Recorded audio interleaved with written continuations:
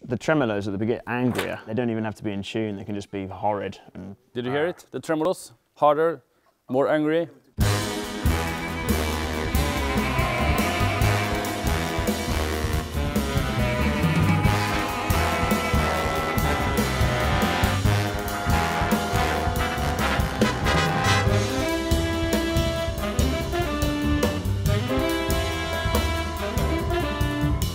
My name's Charlie Bates. I'm a composer, arranger, piano player from London. I was so nervous with Brexit and coronavirus and everything. Once I was here, I was just so happy to be here.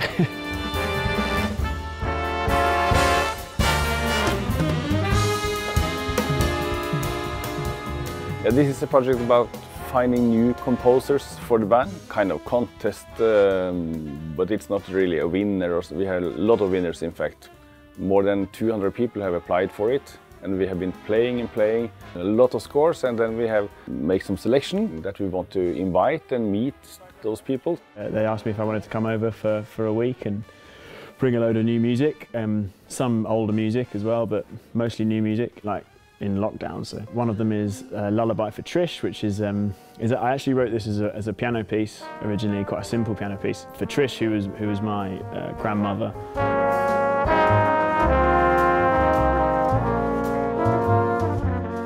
And she wasn't musical as such, but she liked the pretty, simple things. It's based around just very simple chords, quite just, you know, nice, we call them diatonic chords. Like, that was the main thing behind it, of just trying to keep it, not trying to overcomplicate it and make it silly or really clever. I just wanted to make it nice.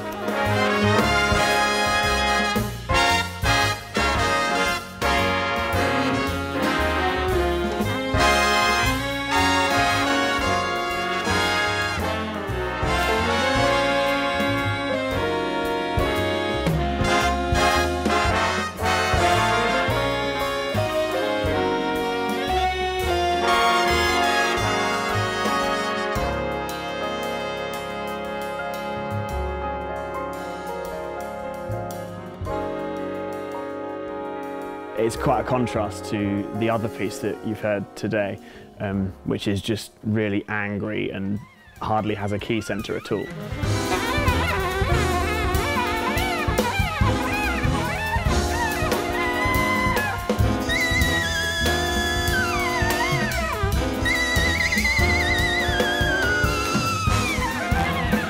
There's a big section in it where everyone just drops out and the band are playing, and it's very fast. I think it's nearly 300 BPM, and they've got to play with no drums and no percussionist, which was pretty mean.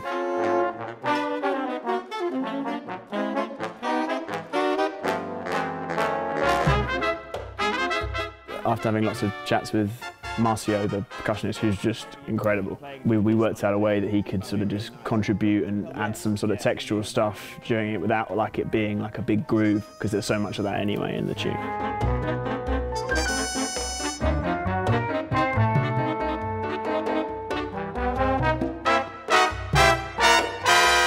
Before Gaia heard it, he sort of said, "Oh, this looks like we should be able to do this fairly quickly." And I was like, "Yeah, you haven't heard it yet."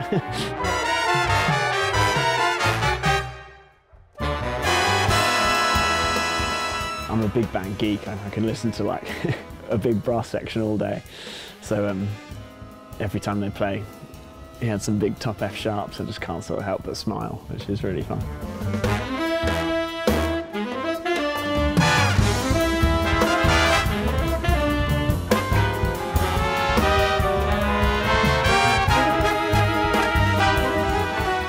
There was no target as such. It was mainly just I wanted to enjoy it and make some friends and to hear the music and to be happy with the product, basically. And so far, so good.